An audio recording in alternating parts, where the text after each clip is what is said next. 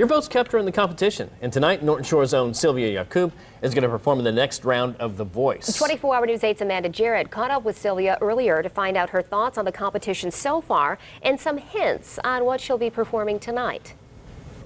Well, and you've sang some really powerful power ballads so far. I mean, what's been your favorite moment? I probably would say my favorite, like performance-wise, would be when I got on the piano and sang The One That Got Away. It was finally a chance that I could show people my more vulnerable, emotional side, and maybe a little more of my like songwriting, artistic aspect of me. So I was really excited to do that one. And going into tonight, let's talk a little bit about you sang Celine Dion's "My Heart Will Go On" last week. Got a lot of buzz. What can we expect from tonight?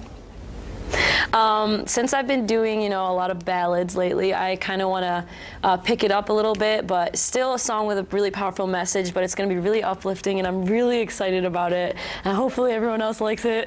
They will. I hope so. And what's your strategy? I mean, you've stayed in the competition this long, you've been a public favorite, been voted on by the public. What's your strategy in all this?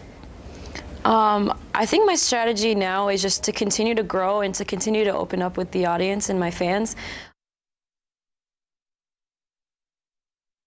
Well, you can watch Sylvia's live performance on The Voice starting at 8 o'clock tonight, right here on Wood TV 8.